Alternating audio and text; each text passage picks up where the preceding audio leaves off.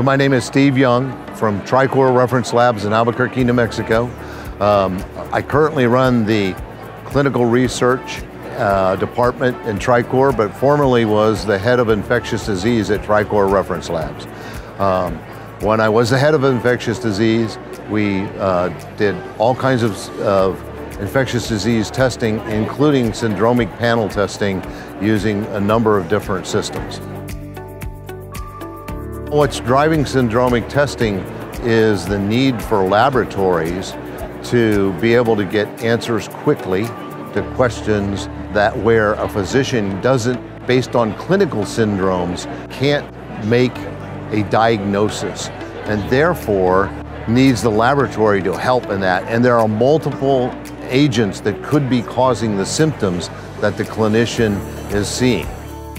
So the symptoms can be very similar, but the number of organisms, and with molecular testing, we can test for all those organisms simultaneously and get results very quickly.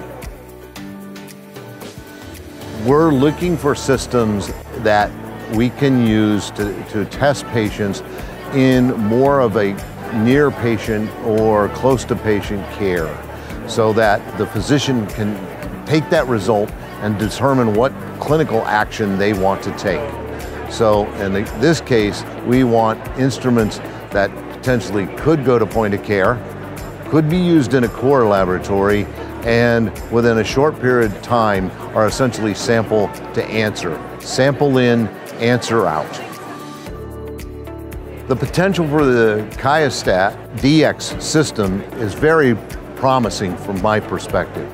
It is a very simple system to use, so it has simplicity. It is a sample to answer. The cartridge may be able to process multiple sample types, and so I think it has a very big upside, and also it does syndromic panel testing within an hour. So by daisy chaining or putting multiple systems together, you can, for a small lab, you can use one and process your sample load. For a larger lab, you can daisy chain and test more samples simultaneously.